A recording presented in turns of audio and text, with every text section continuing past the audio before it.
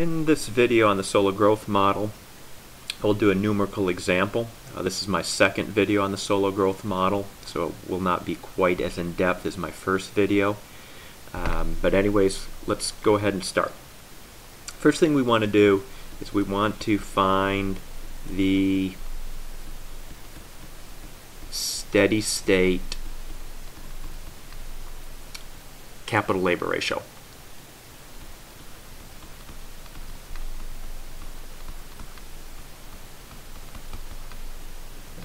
The capital labor ratio is represented by K, and you can see it in this production function here. So we've got a production function in an economy where Y is GDP per worker equals the capital labor ratio raised to the 1/4 power.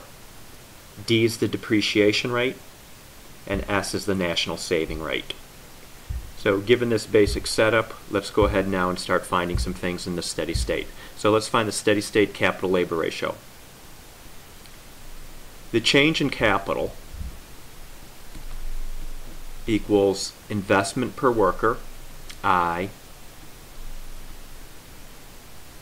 minus depreciation. In the steady state, the capital labor ratio doesn't increase or decrease, it just stays constant. So in the steady state, the change in capital is 0. So setting this equation equal to 0,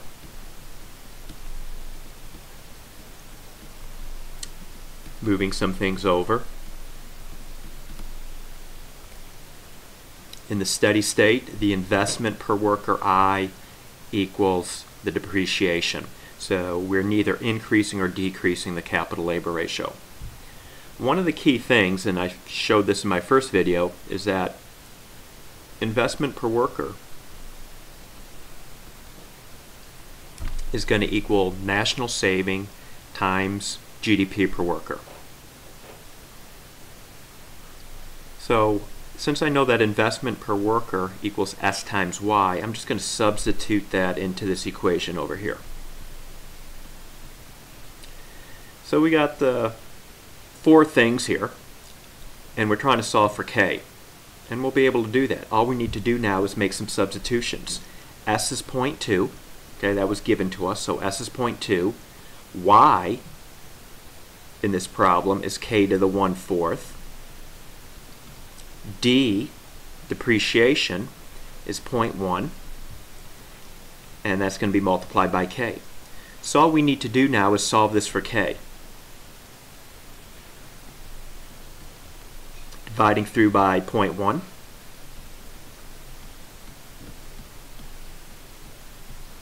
And then dividing through by K to the 1/4 power.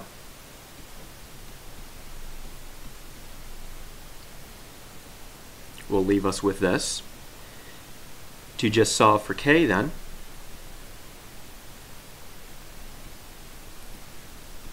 we got to raise both sides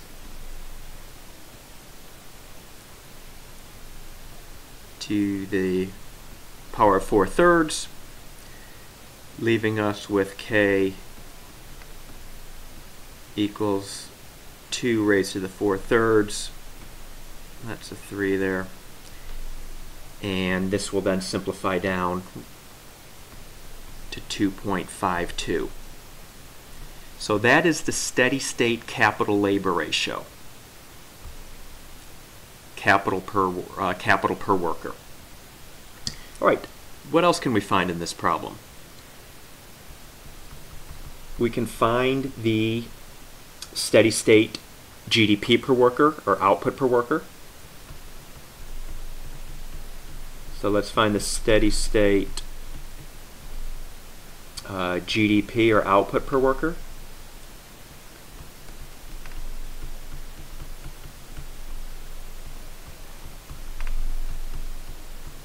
So in the steady state, K is 2.52. So plugging 2.52 in for K, it's raised to the 1/4 power. We get 1.26. So that is the output per worker in the steady state, 1.26. Next, let's find the steady state consumption per worker. So I just write SS, steady state consumption per worker. The steady state consumption per worker is going to be given by this equation. And this is an equation that we solved for in my first video on the Solow growth model.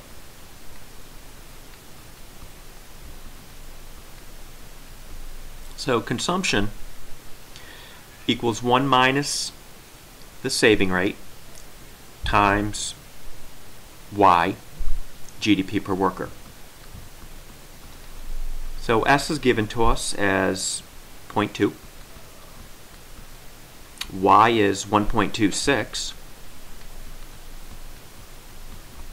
So simplifying that, we get C equals 1.01. So that's consumption per worker in the steady state. And finally, one last thing we can get is the steady state investment per worker. So SS, steady state investment per worker. We're just going to go back up to this top equation here where I equals S times Y. S is 0.2. Y is 1.26. So investment per worker in the steady state is equal to 0.25. One thing you'll notice here that this is a closed economy where GDP per worker equals consumption per worker plus investment per worker. So if we just add up our results from C and I, 1.01 plus 0.25, we get Y equals 1.26, which we found already over here. So this is just a check on our math. Okay, so that's the Solow growth model. Hope you found this video helpful.